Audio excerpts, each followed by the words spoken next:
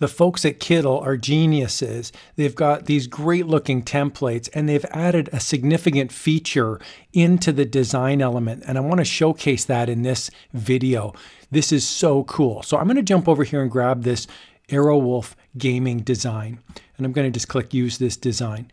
So I'm going to walk through the problem that I was having originally. I really like using textures. So I'm going to add a texture to this design. Pretty easy to do. I don't like this texture, so I'm going to click release texture and I'm going to just kind of drag it away so you can see there's a bit of a difference there. It's not much in the way of texture, so I'm going to get rid of it. Now I'm going to go in and I'm going to add a better texture in my mind, something that you can really see easily here. I'm going to pick a marble texture, for example.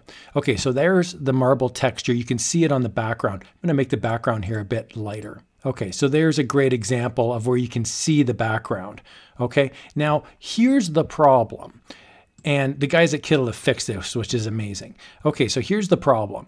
The problem is I want only the texture on the design, not the background. So how do I do that? Well, in the past, what I could do is I could change the background down to nothing.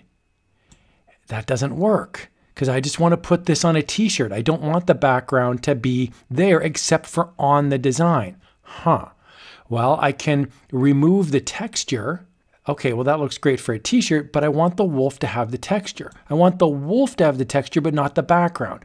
And in this case, I either have the wolf and the background having the texture, or none of it has a background texture, or none of it has a texture. So what do?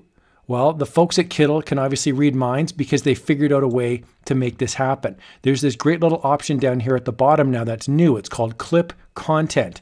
I clip that.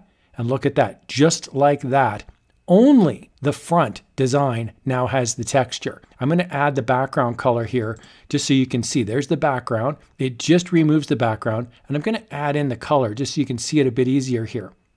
So the background is purple with that marbled. When I click Clip Content, check that out. The background is now basically texture free, but the front has the texture on it. How great is that? This looks amazing on a t-shirt now because you can have texture without having a background. Only the front has the texture now. I'm going to click release texture. I'm going to delete it. I'm going to add in a new texture. I'm going to go here to grunge, show all. I'll click a grunge texture and we can see there that's going to look great on the actual logo. I don't want the background to have the texture. I click Clip Content. Boom, just like that. Now we can see the wolf has the texture built into it, but not into the background. I can now download this for a t-shirt simply by going up to the top right, clicking download, and then I can select it as a PNG. I do recommend that you change the DPI to 300. I do recommend you click optimize quality. And of course, just as a safety feature, I recommend remove background, although we've manually removed it as well. And then for digital use, I typically select PNG because that has a transparent background. Now, if you don't want to use a template, that's okay. I'm going to click new project up in the top right, and I'm going to show you a really cool feature, really easy feature that you can do using this mask tool. So I'm going to go to elements and I'm going to select something off the search window here. I'm just going to type in the word cat and I'm going to find this picture of this cat silhouette. I'm going to make them nice and big, stick them right here in the middle. And what I'm going to do now is select a texture. So down on the left-hand side, I'm going to select textures.